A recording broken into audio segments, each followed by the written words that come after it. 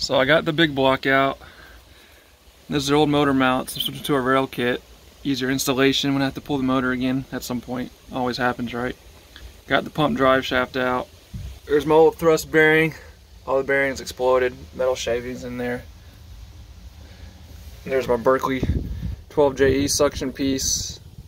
It's got to come out. When the thrust bearing went, took out the suction piece with it. Thing is these things are epoxied in, unlike some of the other Berkeley pumps. So these aren't really designed to be removed. So it's going to be fun taking it out.